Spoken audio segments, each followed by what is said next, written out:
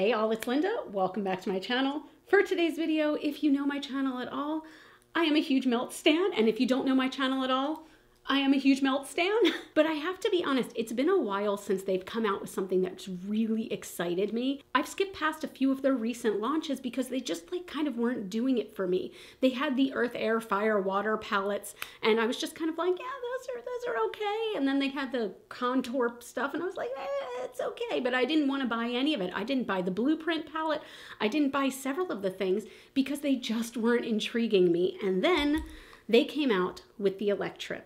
Each April, Melt has a tendency to do a collection that is themed towards expanding your mind, if you will, in one way or the other. Usually it is something to do with the smoking variety. This time it was to do with something a little more psychedelic. As for what I expected with this, let's talk about that first. So Melt posted this outside, and it said it was Electrip, and it was trippy, and they posted some pictures of mushrooms and things like that. So I was like, wow, okay, this is going to be like neon colors and something super vibey and maybe really metallic, almost like disco colors, like golds and oranges and neon greens, neon pink, things like that.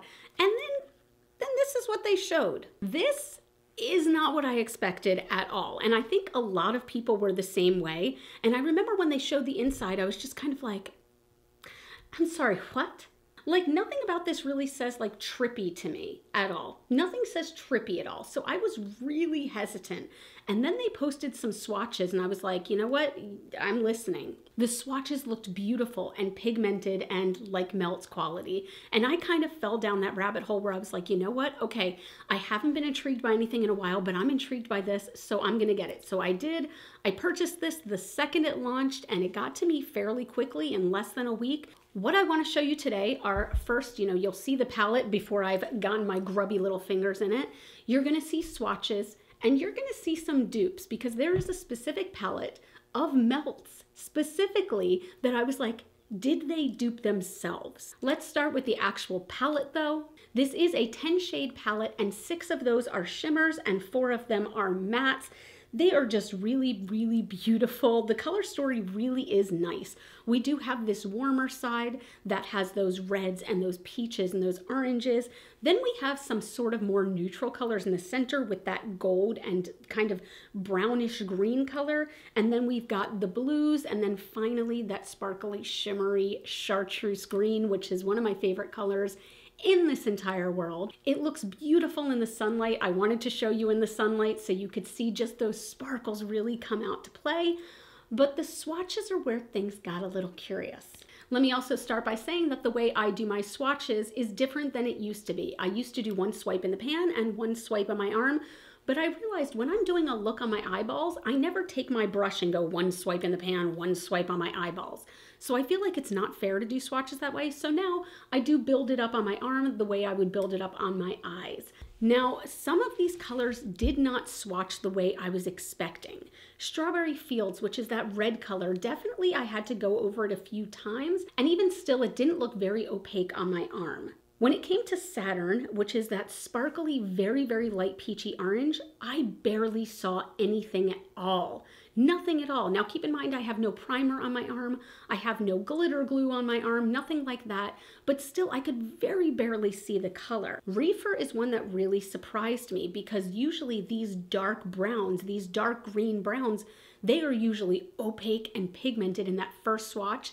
This one definitely took a few swipes on my arm to get to full opacity, and even then, it's not that it was patchy, but it just didn't look as opaque as I wanted it to.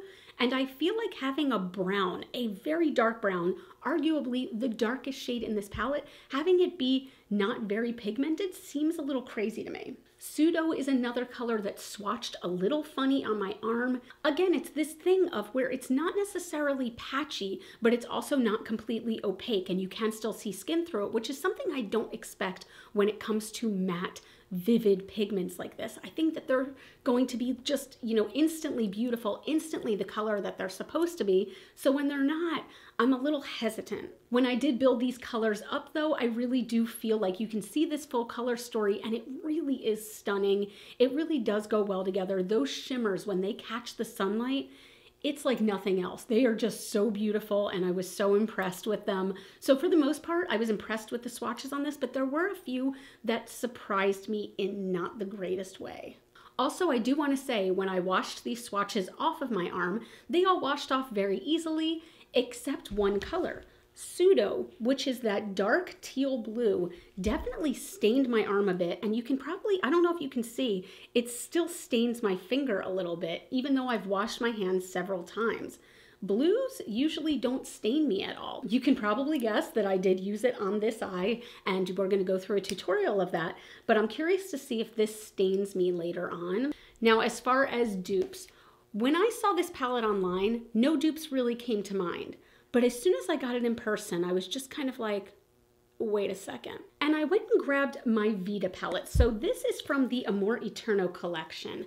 And all of a sudden I was kind of like, are these similar? So on the top we have Amor Eterno, and on the bottom we have Electrip. And even though the color stories are backwards from each other, I saw some similarities in here. So I did want to show you swatches of these two palettes with each other, just the shades that I thought were similar. So on the top, you can see the new Electrip palette, and on the bottom, you can see the Vita palette. The first two shades I swatched were Strawberry Fields from Electrip and Mexicana from Vita. And I do think that these colors are more different than I expected. Strawberry Fields definitely has a bit of a more pink undertone to it, where it's almost like a cherry red, whereas Mexicana is just that beautiful, deep, deep red. Mexicana was also definitely more pigmented and opaque than Strawberry Fields. I also wanted to swatch the oranges compared to each other, and again, you can see here, they are definitely similar. They have a similar vibe, but they're not the same, and all of these colors did swatch beautifully. I had no issues with one being more sparkly than the other, one being more opaque than the other. These all swatched very nicely. When it came to Reefer from the Electric palette versus Chocolate, these, again, they're different colors because Reefer has a bit more of a green undertone, whereas Chocolate is that true chocolatey color. But again, similar to the reds in this palette, the chocolate color from Vita definitely swatched more opaque, more instantly pigmented than Reefer, which I had to build up.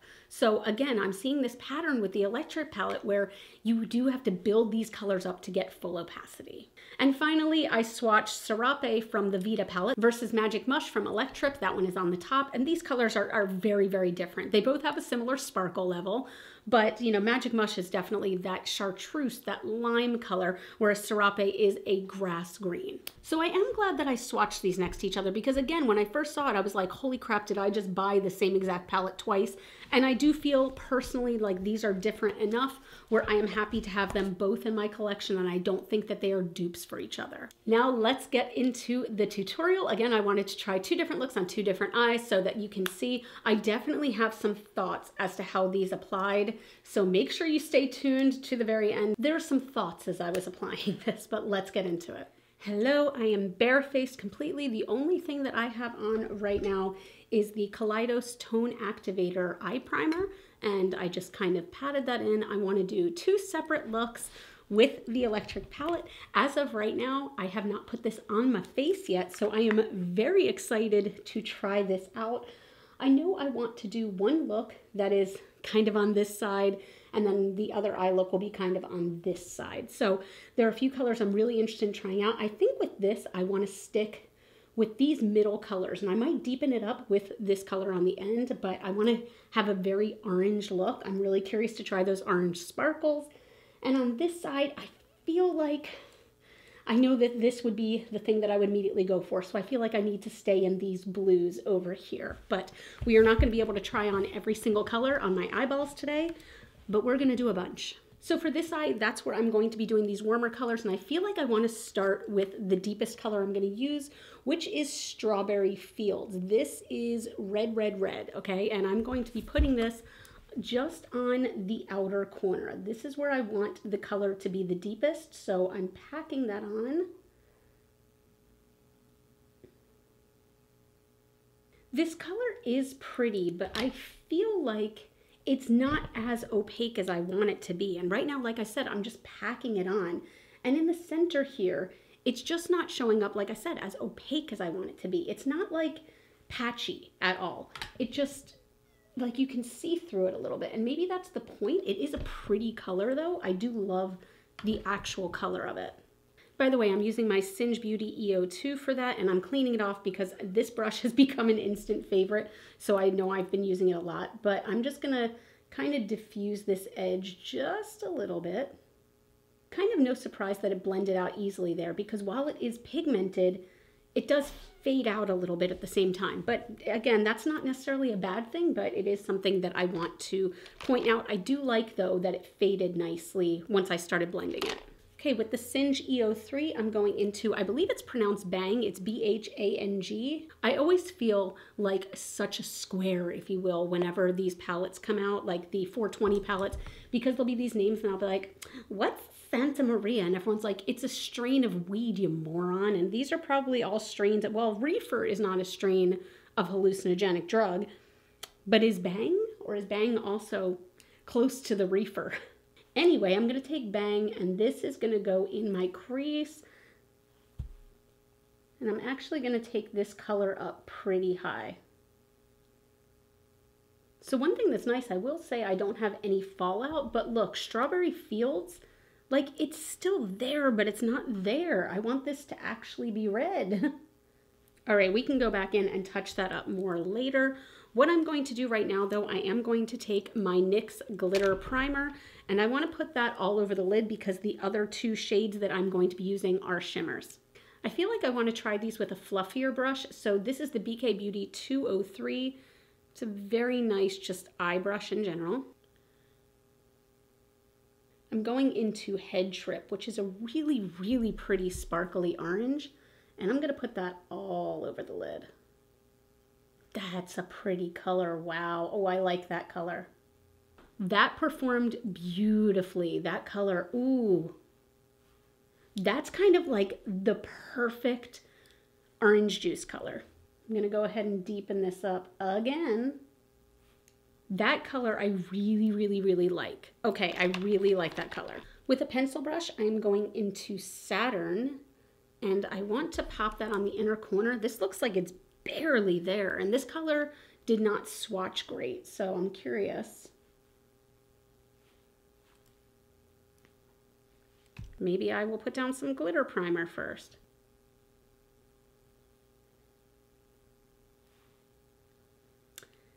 It is barely visible, and I am packing this on. It just kind of looks like glitter. I don't know if you can see. I think you can see it. I'm kind of just unimpressed with that color. I'm unimpressed overall with that color. That's a bummer.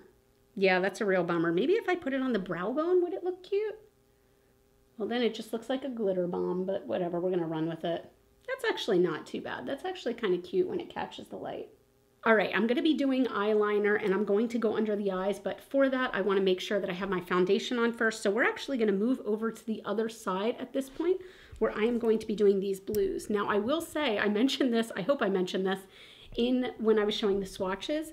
This color, Pseudo, is the only color that sort of stained my skin, so I'm a little nervous about it, but I do want to go the same route that I went with the other eye. I am cleaning off. I'm telling you that the Singe Beauty EO2, love it. So I'm gonna go into Pseudo kind of gently because this color does have some fallout. Yep, a significant amount. And just like the other side, this one's getting packed on the outer corner. This color is much more intense than, I know it's hard to compare a blue to a red, but in intensity, this one is much more intense than Strawberry Fields on this side. This, you can't see through at all. It is very pigmented. It does have a little bit of fallout. I got some over here when I tried to wipe it away, but not bad at all. I wish that there was like kind of a lighter blue that I could blend this out with because that'd be cool, but I know that monochromatic looks are not always the thing. I wonder if I were to take this same orangey shade and put it on this side. I think I'm gonna try it. So I'm going in again, Singe Beauty EO3, and I'm going in with Bang again. Let's try.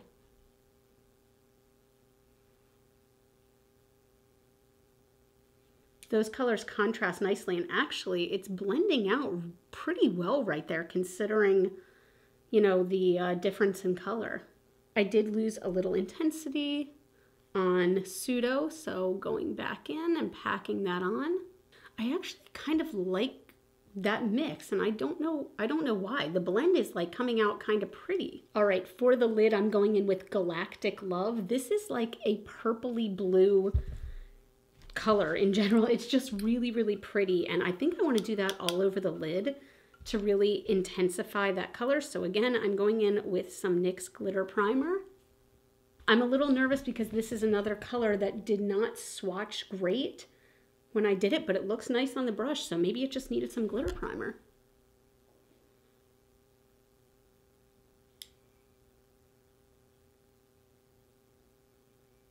Ooh, that does have a beautiful shimmer to it though.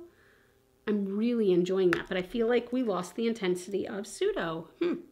All right, before I do some light blue on the inner corner, which I want to do, I am again going to put some of the Saturn color, which is that orangey gold shimmer glitter right under the brow bone.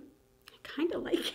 I'm taking a second pencil brush with a little glitter primer, popping that on the inner corner here, and I'm going to go right into Blue Heaven, which is such a pretty color. It's like Cinderella's dress blue. See, that's the... That is so intense, and I'll blend this out, but that's the intensity I wanted from that like light peachy pink shimmer, and instead I got like nothing. But wow, look at that. I want to bring this up a tiny bit. That is an intense color, and I like it. Ooh, I love this blue. Wow, that's crazy. That's beautiful and intense. And I like it. Okay, so I am going to hop off camera, and I want to do my foundation, the rest of my face, my eyebrows, and I will come back and we will finish off the eyes. All right, all of that is done. Also, I have to say, I just tried 2 new to me products. So this one is probably a very old product, but it's my first time using it. This is the ColourPop blush in Papaya. I wish I could capture exactly how pink this is, but I think it's just such a little pretty color. Like it's very springy. It goes with both sides. I don't know, I'm really liking it so far, and it blended out really nicely. Like, and I don't use powder blush often. I'm kind of impressed. But the other thing that I used is the new Too Faced Lip Injection Extreme Lip Shaper. This is a pencil that is a plumper, and whoo, it has that tingly feeling that lip plumpers do. And if you don't like that tingly feeling, you won't like it. So far, I love this. So far, I love this. I feel like my lips look like plump. And to be honest, as I get older, because I have little fine lines around my mouth, it's a little bit harder sometimes to get a smooth line. And this, you know, brings all the blood to the surface, so it plumps it up a little bit. I think it looks really, really nice. This color is Post-Op Pink. Okay, I really like it so far. Now, again, it does tingle, so if you don't like that tingle, you will not like this. So for under the eye, I'm going to take Pseudo, again, on a fluffier brush, and I'm just going to run that under the blue side. Yeah, that really helps kind of smoke it out a little bit, and I'm taking it and just connecting it on this corner, and I'm even being like a little messy with this on purpose over here because I feel like it gives it that kind of smoky, grungy feel. I like that. And then on this side, I'm nervous about this. I'm going in with a very little bit of Strawberry Fields. I'm usually nervous about putting red under my eyes. It's usually not my thing, but let's give it a shot. Oh, and for this, I'm using the Singe EO4. You know what? I think I'm going to keep this just to the outer corner because I'm okay with that. Yeah, that looks pretty. I even took that farther in than I thought I would. And then for the rest, I'm going to take Bang and just put that further towards the inner corner. That's a pretty blend. Okay, so what I'm going to do to finish off this look, I want to do some liquid liner on both eyes and mascara, and I'll be right back. All right, here is the finished 2 looks, if you will. I am really happy with how this turned out, and I'll be honest, like as I was starting to go through this tutorial or whatever you want to call it, or testing out or first impressions, I was pretty nervous that I was going to be like, you know what, don't get this palette, like this palette sucks. Not so much sucks. Okay, hold on. I didn't think it would suck, but at the same time, I was kind of nervous at how some of the shades were performing, whether it was in swatches or whether it was on my eyes. I was kind of nervous with how they were performing, but the more I kind of sat with this and worked with it a little bit, and when I say worked with it, I don't mean in the same sense that I mean with a difficult to work with palette like the Melt 420, which I've typically said is a great palette, but difficult to work with.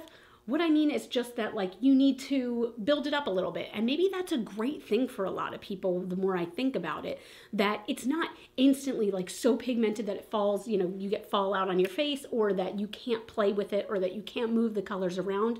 You can build them up, and none of them were patchy at all. They just, some of them weren't as opaque instantly as I thought they would be.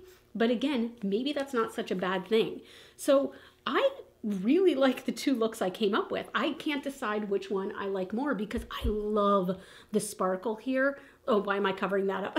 I love that sparkle. I love it so much, and I love this inner corner. But an orange eye is kind of like my jam. An orange eye with a big wing, and that sparkly orange on top is probably one of my favorite colors that I've used in general in a very long time. So I don't know, which one do you like best? Which one do you think is, you know, more me, or which one would you wear? In regards to this palette, how do I feel?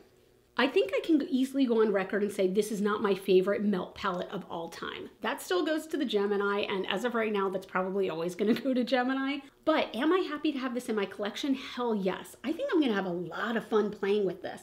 And I'm proud of myself a little bit that I mixed on this eye when I took the blue with the orange and everything like that, because I personally have a tendency, as we can see from this, to go, okay, this side is one look, this side is another look. You shouldn't mix the two or whatever it is, but I'm really glad that I mixed it and played around with it a little bit. I'm just really, really happy with both looks. And the more I look at it, like the colors are pigmented, there was zero fallout on either eye. And maybe that's because of what I used. Like I even didn't put on foundation at first because I was convinced there would be a lot of fallout, and there was not. So overall, I'm really happy I own this. If you are a makeup collector in any way, and I do consider myself to be somewhat of a collector of Melt Cosmetics, I think that this is something good to have in your collection. I have a lot of fun playing with this, and I do think that it is different enough from the Vita palette where having both in your collection, it's not like you're gonna have too many doubles or things like that. So I don't know, it's fun. I think that I would even like to do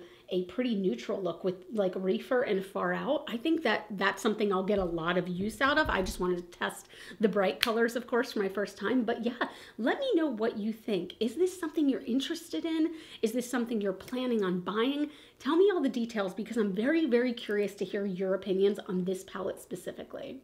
But that's it. I hope you enjoyed this video, and if you did, I hope you'll consider giving it a thumbs up. It's free for you, and it really helps out my channel. Or subscribe if you haven't already. I do love putting out new reviews and talking about low-buy content and all that good stuff. You all can follow me on Facebook, Instagram, and TikTok. Those are all GlitterFallout, and as always and forever, you are super freaking rock stars. And I love you so much with my whole heart, and I'll see you in the next video. Bye.